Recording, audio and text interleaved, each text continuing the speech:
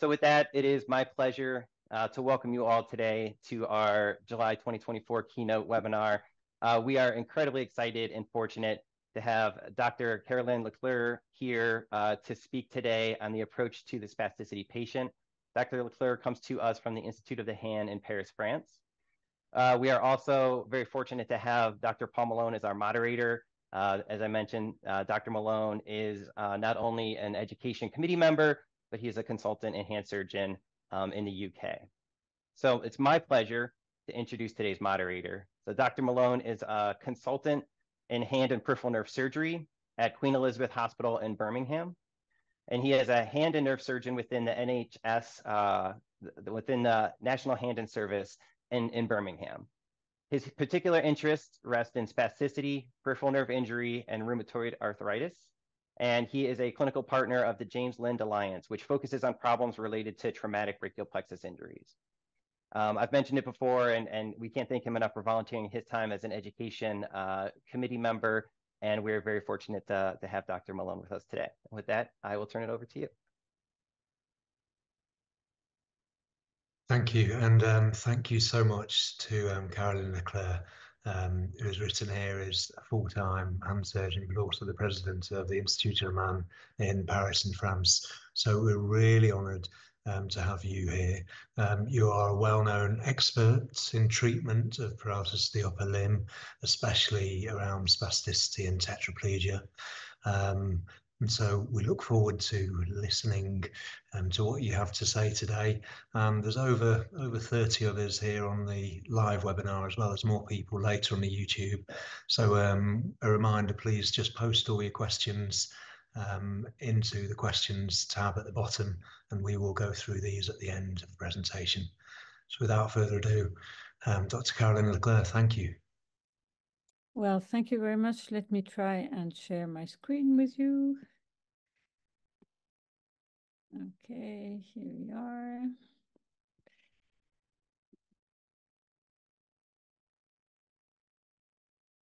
Okay, is this working? Is this working? Yes, looks good. Okay, thank you. So thank you for the invitation. It's a great pleasure for me to be here with you, and I'm supposed to be in slide mode. Can you see it in slide mode? In slideshow? Okay, that's better. It's a great pleasure to be here with you and to share what I've learned over the past 15 years or 20 years about the spastic upper limb. My approach to the paralytic hand went through tetraplegia to start with. And over the years, I started getting interested in spasticity. Those are really, really different fields, and both of which are very interesting, but I find probably the spastic problems of the upper limb the most complex that I have had to work on, and I'm going to try and make things as simple as possible. So the Institut de la Main, that's now 13 and not 12 hand surgeons. It was started by Professor Tubiana and also Professor Gilbert, who's a well-known nerve surgeon, especially dealing with baby brachial plexuses. We do a lot of teaching and research, and we welcome residents for 6 months fellowships. So if we need to define spasticity, I think one of the best definition is the one that was given many, many years ago by Lance. And spasticity is actually, it's more a symptom. It's a motor disorder, and it is dependent on the speed. It's an increase of the stretch reflex, but that is visible only with velocity. So that means there is an increase in the muscle tone.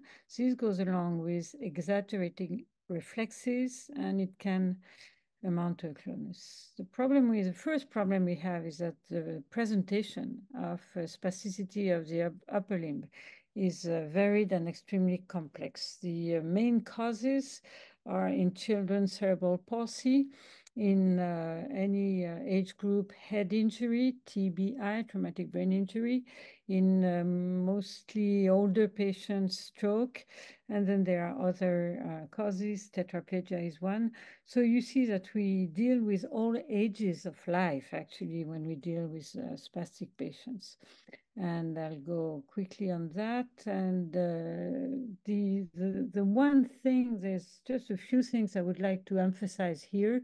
And the most important in my eyes is the importance of examination. There is no need for very sophisticated paraclinical examinations or tests or whatever. The clinical examination for us surgeons is what is going to help us decide what is possible to do for the patient. So this clinical examination is going to be always, every time possible, a group examination, not the surgeon alone in his or her private place, but together with the physiatrist, the physical therapist. The occupational therapist is also an important part of the whole thing.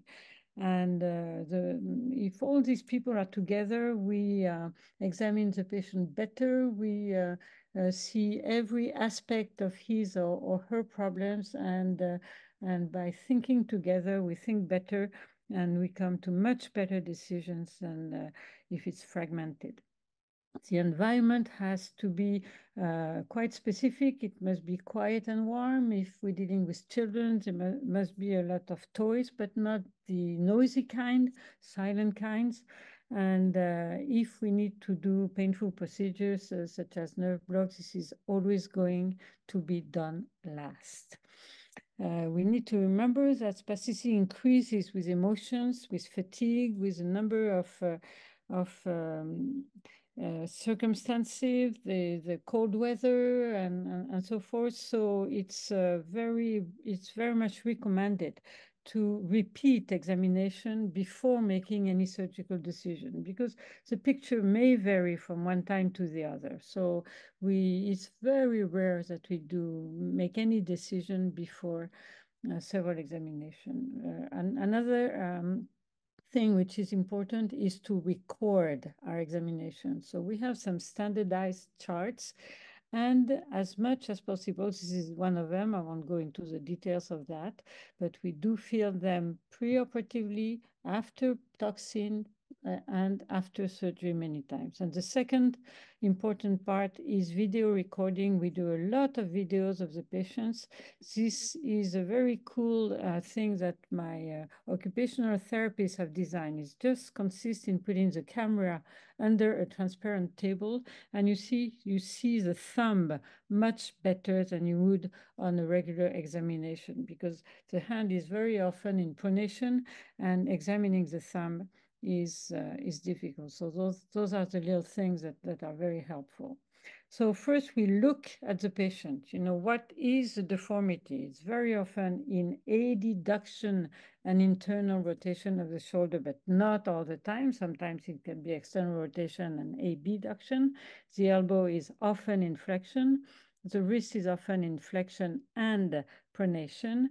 And in children, there is often also an ulnar deviation of the wrist. It's not as frequent in stroke patients. Where it becomes very difficult is for the fingers. You see here a few of the different deformities that you can have linked to a spasticity of the fingers. So it can be finger clawing, it can be boutonniere, it can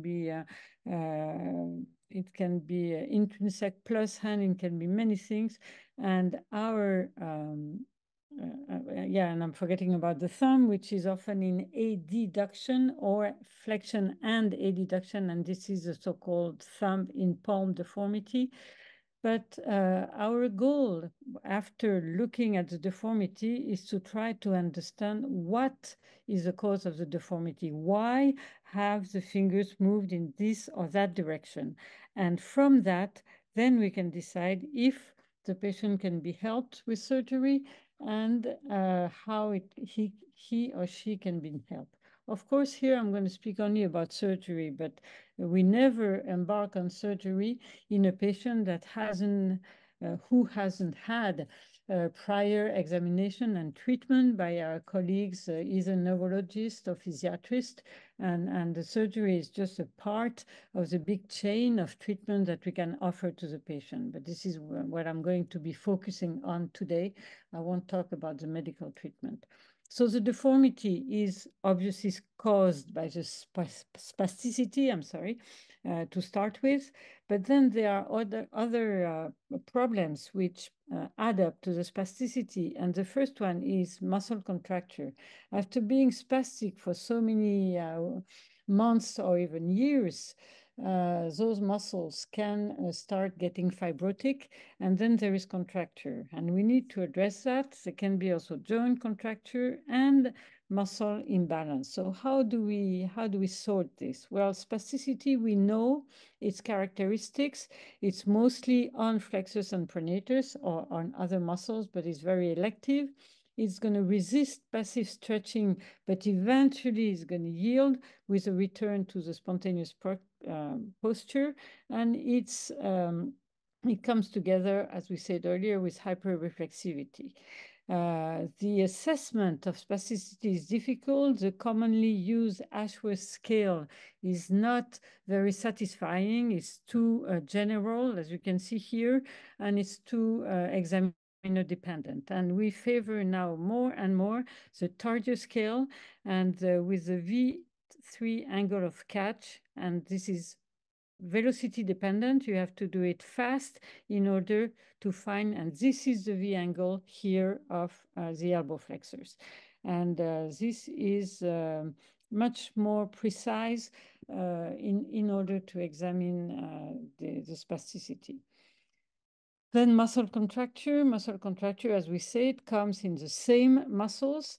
It is permanent as opposed to spasticity that will yield, and it's only going to be improved if we are dealing with a B or triarticular muscle. They are often associated, but their treatment is different. And for this reason, we must absolutely be able to distinguish the two. We have tools to help us, and nerve and or muscle blocks are something that we use routinely. And with the use of those blocks, spasticity yields, but contracture persists. So in cases where we have very severe spasticity, they are extremely helpful. And we will see later that they are also helpful in other cases. We have a number of tests and angles that help us. I won't go through the details of that, but we have a number of methods and measures that help us. So this is a phenochetone test that help us look at the contracture of the intrinsic muscle. And of course, if we have muscle contracture at a certain point, a joint that hasn't been moving for some time can get deformed. This is a little more difficult because if you have muscle contracture, you're not going to be able, in a number of cases, to detect the underlying joint contracture. And in the end, it's only at surgery, after having removed or released the muscle contracture, that we can find out if there is also joint contracture. In some patients, mostly children, it's not stiffness, it's hyperlaxity, instability, and this also needs to be treated. And finally, the last but not least problem is muscle imbalance. Those muscles who are spastic are generally active, but not all the time. They can be strong, they can be weak, they can be paralyzed, but on most cases, they are active. The problem is that because of the contracture, their evaluation is quite difficult. This is a 12 years old young girl, and we ask her to move her fingers actively. And you can see that because of this severe deformity of her wrist, there is not much difference between active flexion and extension. If you try yourself to bend your wrist like she does, you'll see that flexing your fingers becomes difficult. So sometimes we are in doubt. And then there is the antagonist muscle, the one which are not spastic. Basically, if we are dealing with spastic wrist flexors, the wrist extensors are going to be the antagonists and not spastic, but often they cannot be activated. Are they paralyzed? Not all the time. Sometimes they are only what I call here pseudo-paralyzed because they just prevented from working because of the spasticity and or the muscle contracture of the agonist spastic muscles. So this also is difficult to evaluate. And before going, let me go back, before going to the next one, their botulinum toxin is going to be extremely helpful because if there is spasticity of the flexor muscles, after putting some toxin in those spastic muscle and relieving the spasticity, then maybe we can evaluate the antagonist muscle and find out if they are active or not. Another thing that I will go very briefly on is dystonia. Dystonia is something else. This is one of the definitions that has been given: involuntary muscle contractions, mostly patterned and repetitive, which make it difficult. You can see here this poor girl, when she tries to grab something, her whole arm goes all over the place. Dystonia, in most cases, is a firm contraindication to surgery. And of course, just like everything else, there are exceptions to that rule, but beware of dystonic patients. We usually do not operate on them. So the other tools we have been talking about, EMG studies, are not very helpful in unless very specific cases. However, on the opposite, as we said,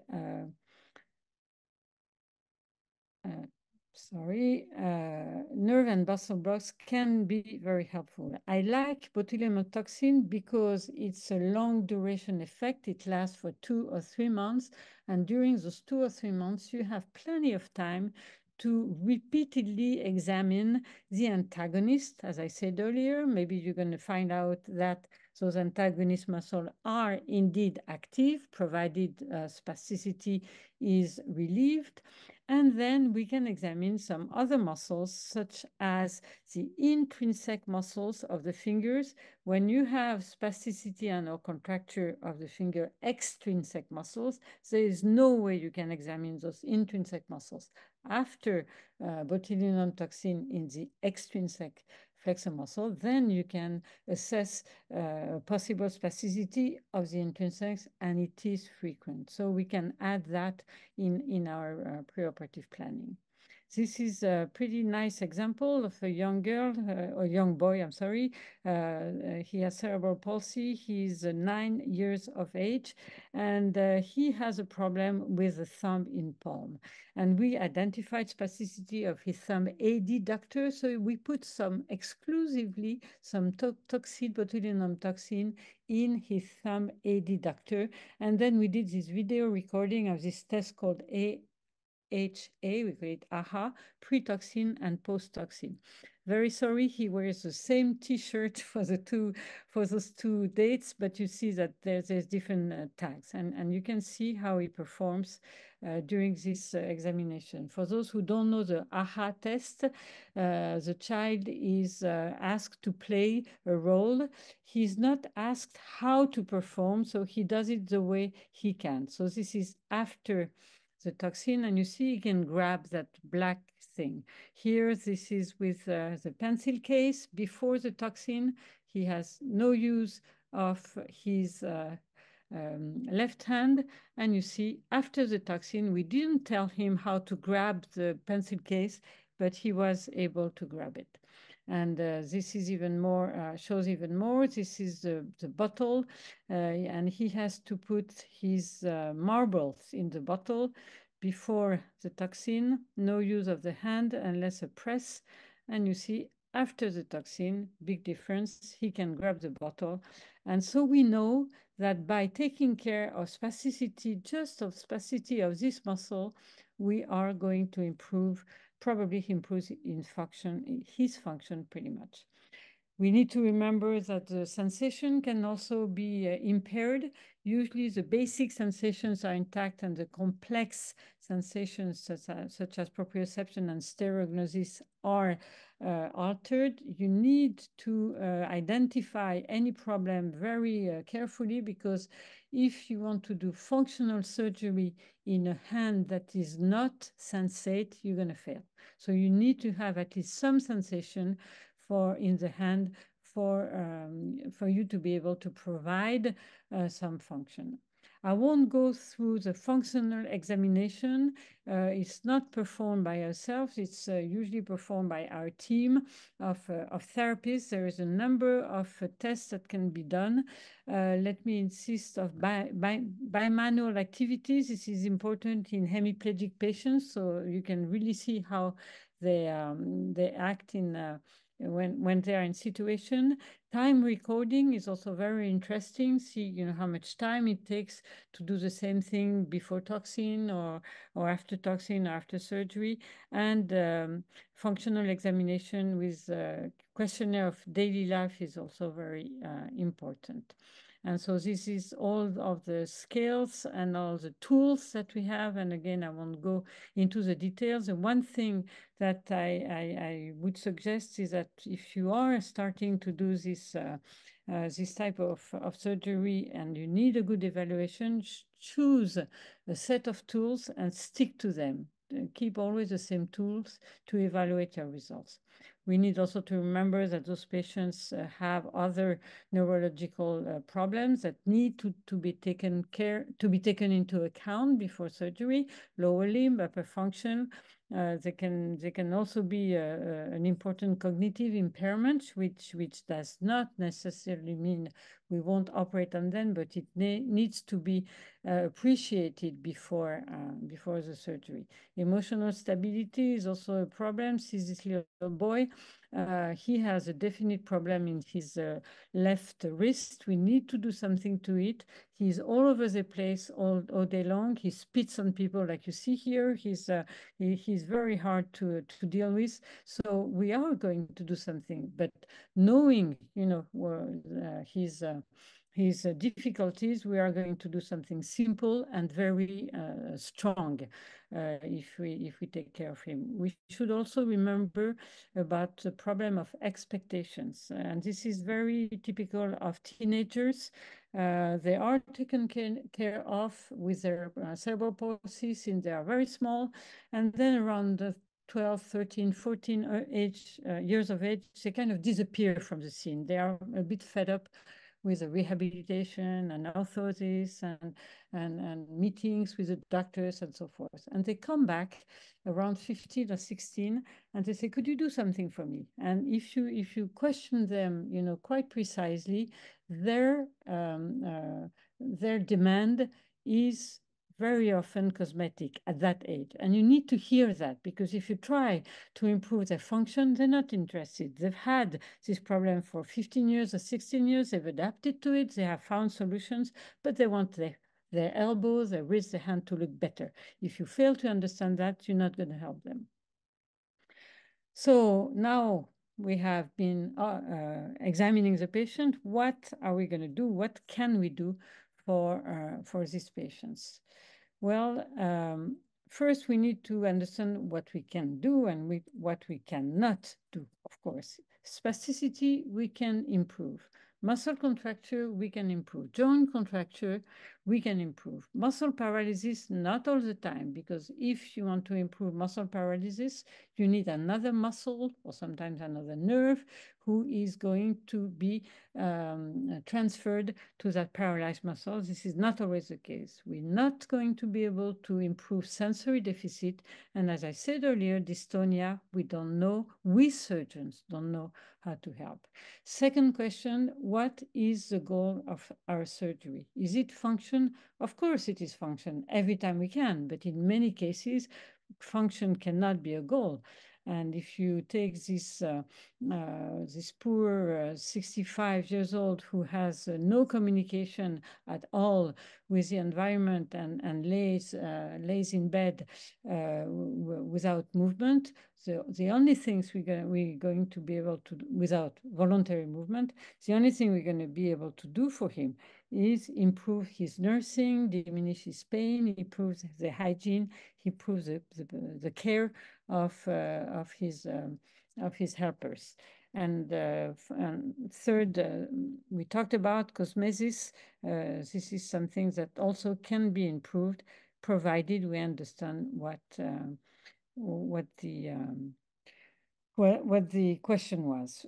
Sometimes we have to operate quite early if there are orthopedic deformities that are worsening, and I'm thinking of some traumatic brain injuries with severe elbow or wrist deformities that keep worsening despite all medical care, and then we are kind of forced to go on to doing some surgery to those patients. So if we are dealing with functional surgery to restore function, the main principle is to restore the balance. What do I mean by restore the balance? Well, we've talked about this. We want to reduce the spasticity. We want to release the muscle contracture, and we want to reinforce voluntary control. Let's take the example of the wrist again. If I reduce spasticity of the wrist flexors and the finger flexors, if I release all the contracture of the same muscles and the wrist and the fingers are paralyzed, I'm not going to help the patient. He's going to stay in this flex position. I need to bring an active wrist and or finger extensor together with the previous two surgeries. So that tells you that we often do multiple procedures, multiple scars, long surgeries, and we need to explain all that to the surgeon. So first, reduce spasticity.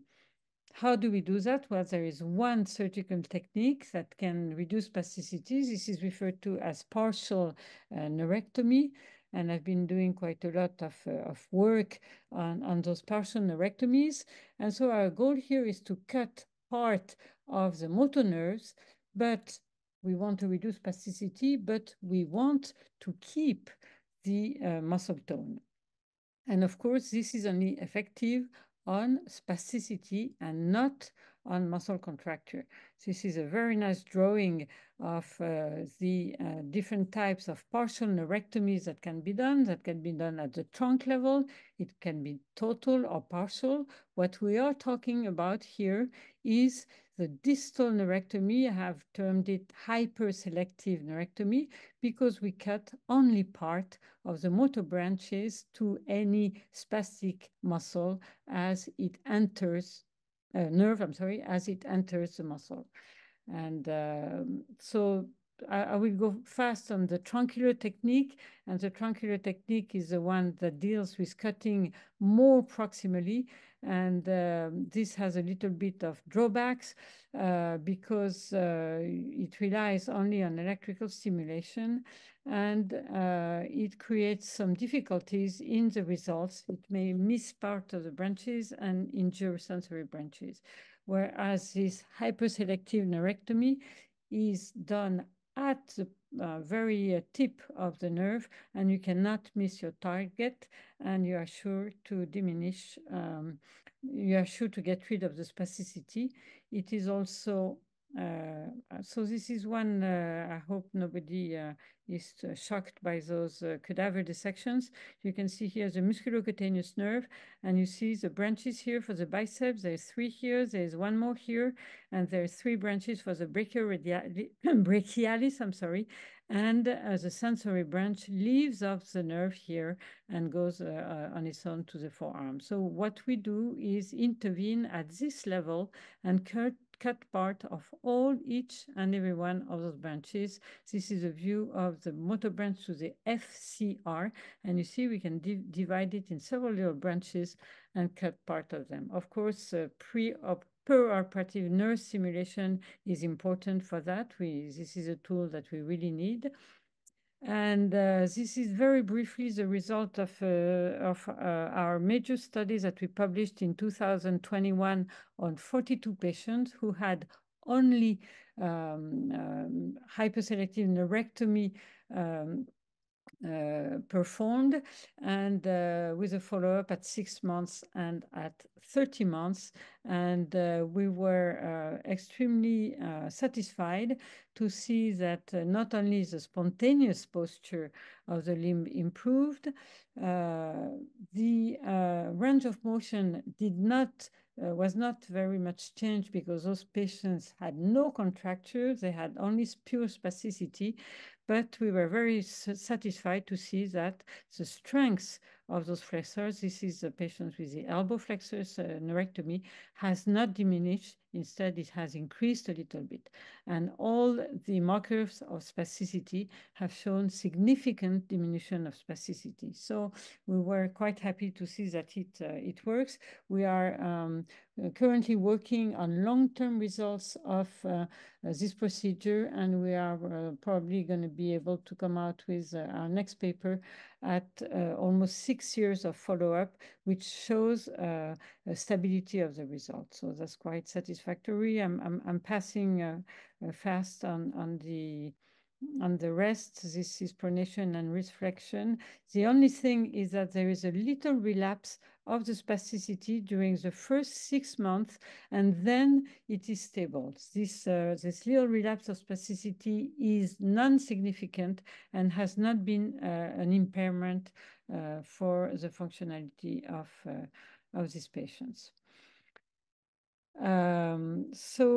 This is one of the results. This patient, who is a CP patient, had hyperselective neurectomy of the elbow flexors and the wrist flexors, and you see that he has now excellent and well-controlled elbow flexion and extension, and he has a very nice active wrist extension.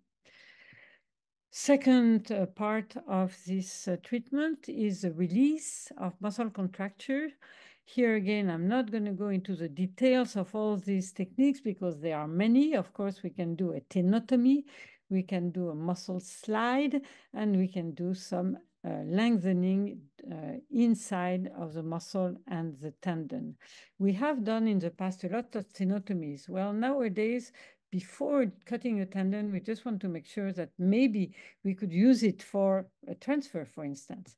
And so we think twice before doing that. The famous muscle slide for the wrist flexors, which was referred to as the flexor pronator release or medial epicondylar release. We have done a lot of these also. I must say we do much less of them because now we have some, because they were very, very,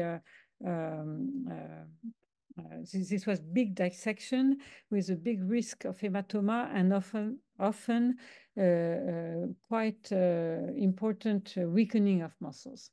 And now we prefer to do some tendon muscle lengthening.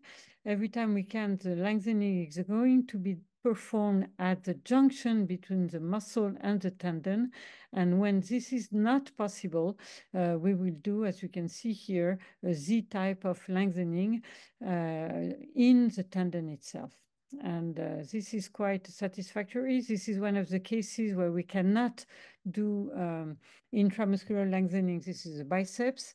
And you can see actually here that we did the muscle lengthening of the 3 elbow flexors, and we found at the end that there was 35 or 40 degrees of joint contracture, but that was only after the release of the muscles. We decided not to treat the joint contracture in this patient. And this is a fractional lengthening. That's our preferred technique nowadays. And you see that we do several cuts in the tendon, but we keep the continuity of the muscle. After this procedure, there is no need for immobilization. We can start again with voluntary movement of the patient, and this is quite satisfactory. It's also quantitative. You can do as much as you want, and that's also very helpful in these patients.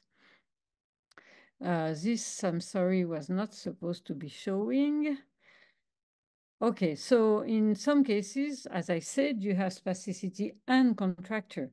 And so in these cases, we are going to treat both at the same time. This is a result of a study we did, but that's not so important. Let me show you a case. This is a cerebral palsy adult, 32 years old. And you see he has very severe spontaneous deformity. When we do the Tardieu test, you see that his angle is 120 degrees, which is quite severe. And so we did at the same time hyperselective neurectomy and lengthening of the elbow flexors. And this is, you can see the dramatic change in the spontaneous posture and also the big change in his active motion in his elbows. The patient was so satisfied that he asked us to go on with improving the hand. And here in his case, we did the arthrodesis of the wrist. Another lengthening, which is worth mentioning, is the so-called STP. This is performed on non-functioning hand, and you see that it's for the finger flexors. And we cut the profondi proximally, we cut superficialis distally, we let them slide, and we suture them to each other. This is a simple procedure. Of course, it gives very limited active flexion, but for non-functional hand who have very severe flexion deformity, it's a nice procedure and it's helping. In some cases, there is also severe joint deformity, and especially at the wrist level. And in those cases, the soft tissue procedures are not helpful. It is impossible to restore some adequate wrist position with soft tissue procedures when it is at this level. We used to use those big plates. We have now moved to much smaller plates. You see that if you do that, you are in need to lengthen all those finger flexors. Otherwise, you're going to end up with finger deformities that's going to be worse when you bring the wrist back up. This in children, we can do partial arthrodesis. I won't go into the details of that, but this leaves the growing plates in, and you see this here. This is a partial arthrodesis in a child. And finally, the last type of procedures that we're going to do is reinforcement of voluntary control whenever we can. This is done with tendon transfers. Nowadays, we start in some cases doing nerve transfers, but I think it's too early to talk about this and to give our results. And this is where dynamic electromyography can be helpful.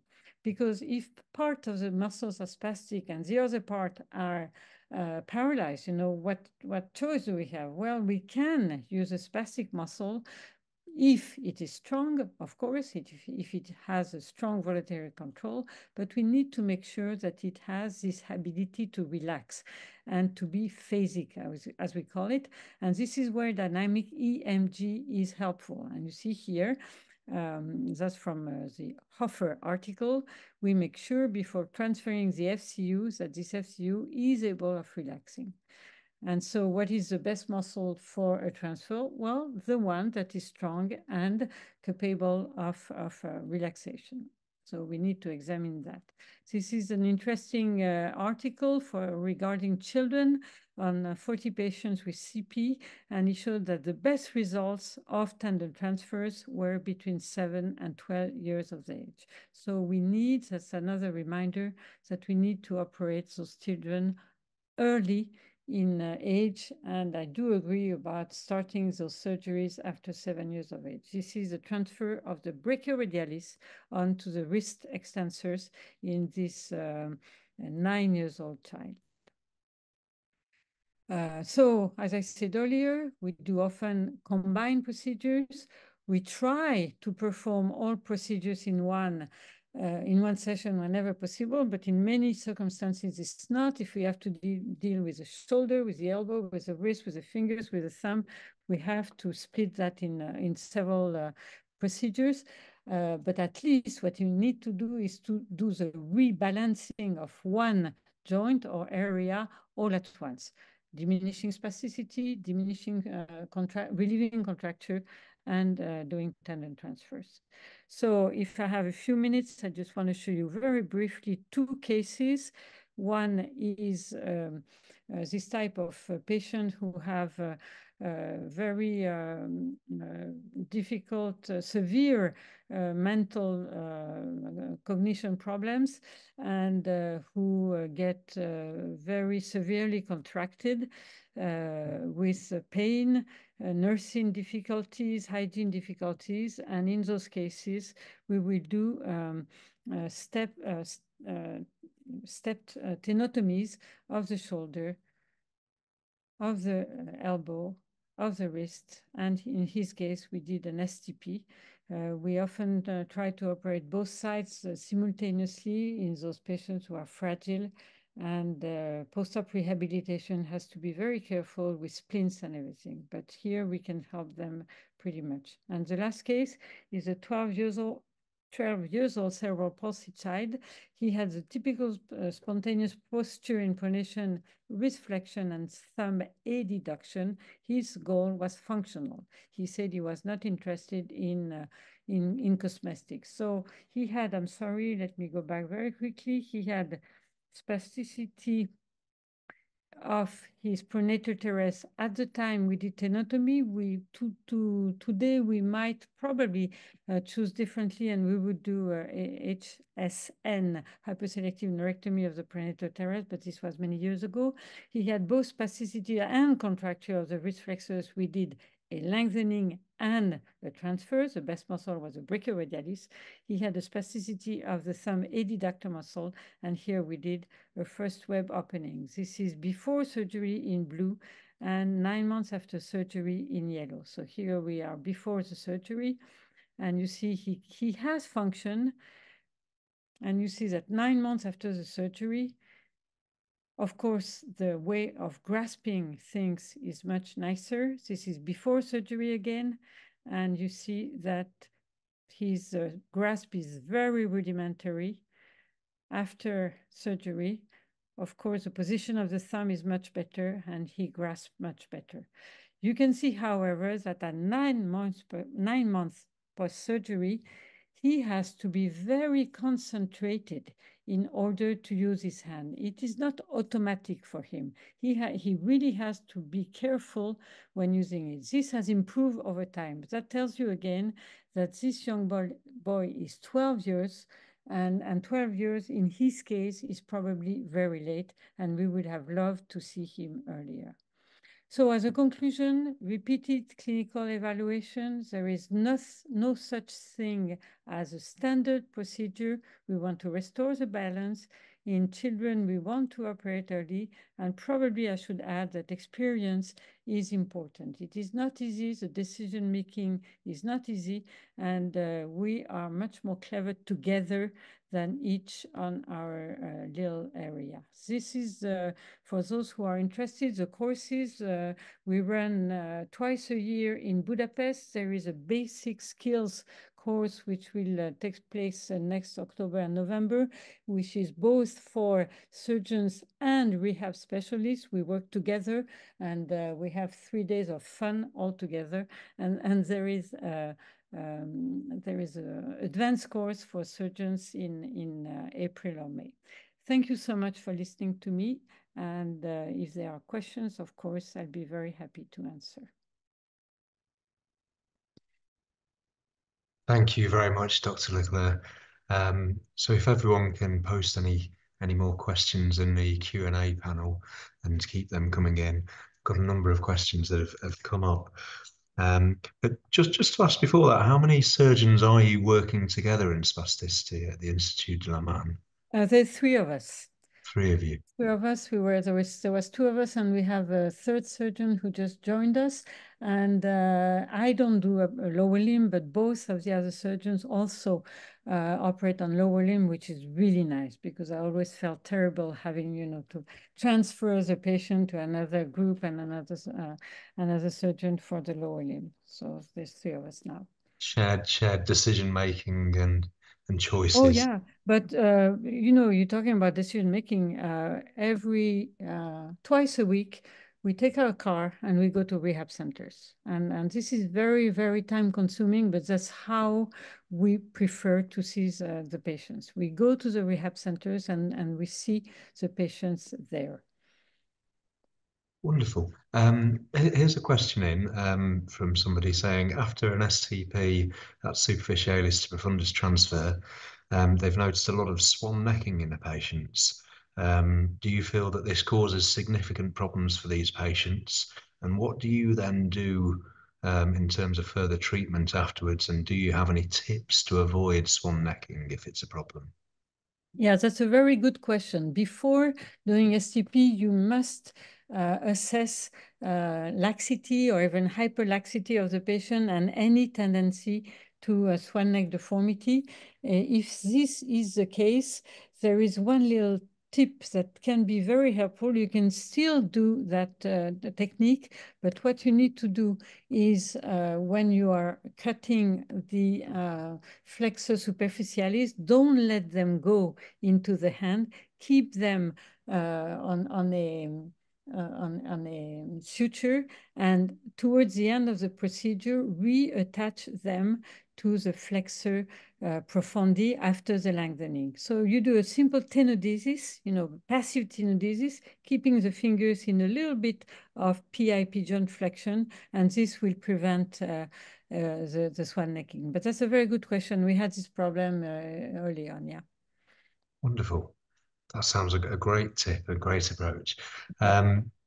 What do you feel another question, what do you feel your most successful intervention is for a clasped thumb or a thumb in palm deformity? I suppose that's the holy grail, really, isn't it, for many? What do you feel the best corrective technique is for a clasped thumb or thumb in palm deformity? Okay, so the answer would be to come with me to the Budapest course. We spend about 3 hours on the thumb, and at the end, we still don't know what to do. No, that's a joke, but there is no one answer. You know, as I explained in this very brief session, you know, I'm going to examine the spasticity, I'm going to examine the contracture, and I'm going to examine the muscle imbalance. And so I may end up doing hyperselective neurectomy, because we do, of the deep branch of the motor nerve and the recurrent branch of the median nerve, I'm sorry. I may end up doing, we do a lot of carpal tunnel release in order to help releasing the muscle contracture. And I may end up doing a transfer of any muscle to the extensors of the thumb. And in some occasions, especially in children with hyperextension of the MP joint, I may do a stabilizing procedure for the MP joint. So I may do 4 procedures, you know, if required, but I don't have one best procedure. Okay.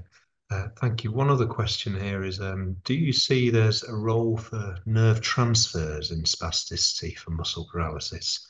And if so, are there any nerve transfers that you recommend? Okay, you know, again, we don't have recipes, but we have started, excuse me, thinking about nerve transfers when we were doing hyperselective neurectomy. So we were cutting those nerves, you know, cutting and cutting, and then we ended up with those tiny little bits of nerve and say, you know, could we do something with them? Why not transfer them, you know, to a paralyzed muscle? And that's how we started. So we've done 2 publications, but they are anatomy publications, both of them, looking at transferring a branch of the brachioradialis to the wrist extensors. And of course, if you are going to do hyperselective neurectomy of the brachioradialis, which is often spastic, why not take this little nerve and transfer it to the ECR muscles, which are often paralyzed? And then we keep moving on in this field, but you know, I don't want to talk too much about it yet, because one of the big difficulties we have is that we never do those procedures separate from the rest. it wouldn't make sense, you know. If you are going to try and restore active extension of the wrist, you need to relieve spasticity and you need to relieve contracture at the same time. So the results, do they belong to relief of spasticity, relief of contracture, or of nerve transfer? So I think we need to find some very good models, and this is what we're working on right now, finding good models. Actually, if the Global Nerve Foundation would be willing to help, I just thought about that when during the presentation, you know, we would love it. And so we need to find good models, we need to find good ways of evaluation, and then we can talk about it at more. A question on evaluation was a question on PROMs that you use, so patient-related outcome measures. So it said you use the Tardew scale and you use the Ashworth. And do you ever use the ARM-A score amongst others, or are there any other patient-related outcome measures you might use, like the DASH or otherwise? Oh, the dash we haven't found helpful. No, we do some form. We don't perform exactly the GAS DA score, but some form of GAS score. We define with the patient very clearly the goal of the goal of the surgery. Not only into categories, but also in something that they would really be interesting to achieve. And then we discuss if this seems reasonable or not, and then we can work on some of those goals. We use the VA scale, of course, but that's mostly the PROM that we've been using so far. I'm sure we need to work on that more, but again, with the help of our rehab specialists, because examination is so lengthy, you know, we need everybody to be involved in that evaluation. Thank you for that. Another question in, do you think there's a difference between outcomes regarding the cause of spasticity?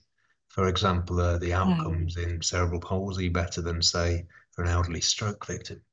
Oh, I wouldn't say better or worse, but what I can say is that in cerebral palsy, we tend to have more functional goals than we would have in stroke patients. And my best results have been in young patients who had mild problems, mild deformity, mild problems. And then you can really improve them to almost normal. I'm not going to say normal, but to almost normal. In TBI patients, that's quite difficult. Sometimes traumatic brain injuries because of the associated behavior problems, and also because we get some very, very severe muscle contracture that we need to deal with quite early in some patients. And so we end up doing things we may not be exactly what I've been showing here today. We may, you know, have to release the biceps at some point very early because it's the contracture is getting so bad. We're going to do a tenotomy of this or that, and then see the patient again after so many months or years and reevaluate things. Yeah, and the worst, by all means, is spastic tetraplegic patients. Tetraplegia, I mean medullary lesions, who on top of it have spasticities. Those by far are the most difficult cases. There is no two patients who are alike. There's a mix of flaccid paralysis and of spasticity, and these are really, really difficult. I mean, for us, it's we have to think hard and many times and do many botulinum toxin to help us in order to decide what we do for them.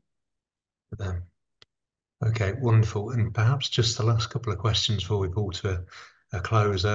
One to ask, what do you feel for the role of contralateral C7 or C7 neurectomies? And that's perhaps quite a big question, actually. Yeah.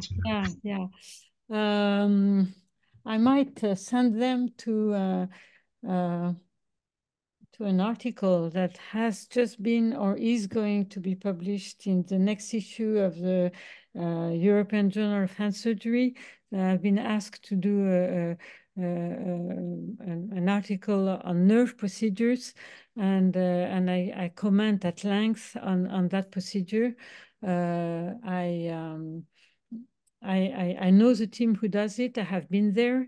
No question, they are brilliant surgeons, and they do these procedures remarkably. Probably we need to have more international teams trying this surgery before we can decide if it's helpful for our Western patients. And there is also some great interest nowadays in the part of that surgery, the results of the part of the surgery, which is just the neurotomy of the C7 on the spastic side. What is the role of C7 neurotomy? And there is a big international study which has been done. And actually, if I may, I want to mention the next course. You may be aware of it already, Paul, that will take place in Barcelona in May next year on nerve procedures in spasticity. We're only going to talk about nerves, and there's probably going to be a lot to be said on how much nerves can help us with these patients. Wonderful, thank you. And perhaps tying in with that last question, just asks the Budapest course that you mentioned, what kind of experience is required for participation on that from anyone attending? Not for the basic course.